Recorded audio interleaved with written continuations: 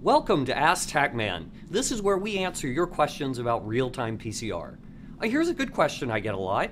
What's this ROX I keep hearing about, and what's its function in real-time PCR?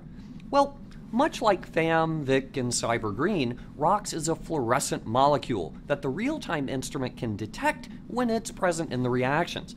But unlike those other dyes, ROX is a passive dye, meaning its fluorescent level doesn't change as a direct result of amplification. Instead, ROX just sits there.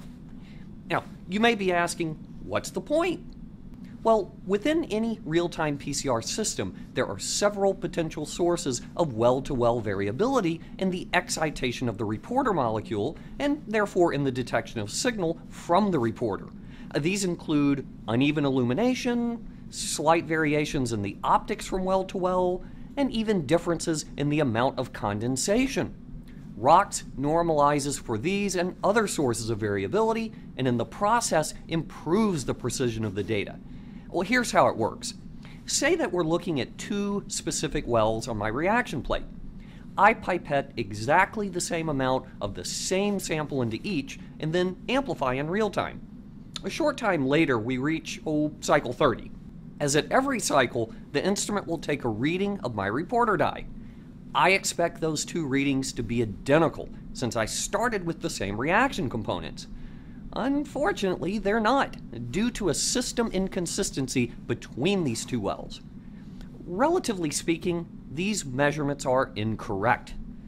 Fortunately, we also have ROX in these same two wells, and like the reporter, it's also being measured. And look, it's actually shadowing the reporter. In other words, the system inconsistency is affecting ROX to the same degree that it's affecting the reporter.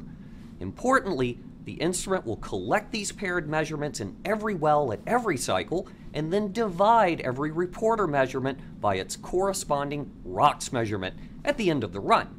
As a result, the precision of our data goes way up.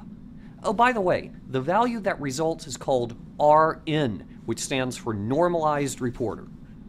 Two key points about ROX. With a couple of specialized exceptions, the real-time master mixes from Light Technologies already contain optimized level of ROX when they arrive at your door, so there's no need to add it. Second, the default in all Applied Biosystems real-time PCR software is to look for and normalize to ROX.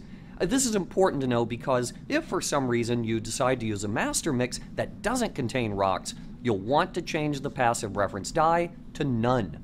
Otherwise, the software will attempt to normalize to a dye that's not there. Not a good thing. And don't forget to submit your questions to us for future Ask TaqMan videos. You can do so on Facebook, Twitter, or at lifetechnologies.com/AskTaqMan. Thanks for watching.